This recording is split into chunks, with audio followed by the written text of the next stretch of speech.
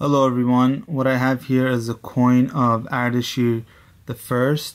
He is the first ruler of the Sasanian Empire. He ruled from 224 to 242 CE. On the obverse of the coin you see the image of Ardeshir facing right. He's wearing a crown with a dirham that comes off to two ribbons on the back. At the top you have what's referred to as the globe. This is Ardeshir's second crown.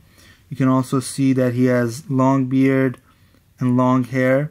The inscription is in Middle Persian and it translates to the Mazda worshipping Ardeshir, King of Kings of Iranians. Now on the reverse of the coin you have the fire altar, a symbol of Zoroastrianism, and the fire altar has two dirhams coming off each side. The dirhams come off to a ribbon, and then it's also sitting on two incense burners, and the inscription on the reverse translates to Fire of Ardeshir. So let me show you the obverse again.